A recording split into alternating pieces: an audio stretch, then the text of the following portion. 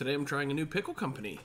This is Peter's Pickled Peppers and Pickles out of Rochester, New York. So we have a few different kinds. I even have some bread and butter and relish to do. But we're going to start with the pickles. So let's try the garlic dill pickles. Alright, so in here we have cucumbers, vinegar, water, garlic, salt, dill seed, fresh dill, and peppercorn.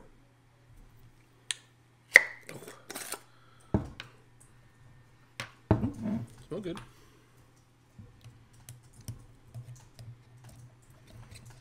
Nice thicker cuts.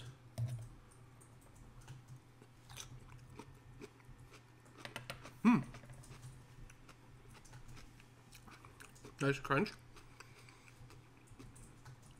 They're pretty sour. Just your standard dill pickle. Not a ton of garlic there. They taste pretty good. Let's try the juice. Ooh, we got some chunks. Brine time. Ooh, yeah, it's sour. Don't get a lot of garlic flavor, like I said, but it's a decent dill pickle. Let's try the spicy dills next. Alright, and the spicy, the only thing that is different in the ingredients is this has red pepper flakes. So you can see some there at the bottom. There is a lot of spices in here.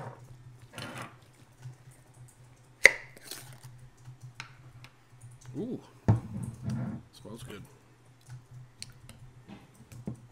These are a little thicker cut too.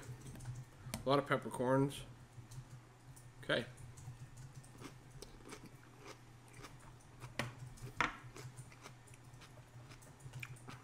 Very crunchy. Not as sour. They're pretty mellow. I don't really get any heat yet. Touch of it.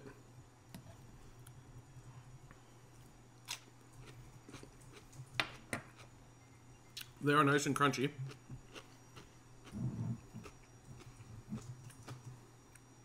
Let's try the juice.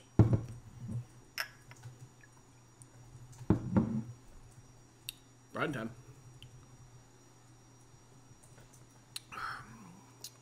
Ooh, that's a little sour.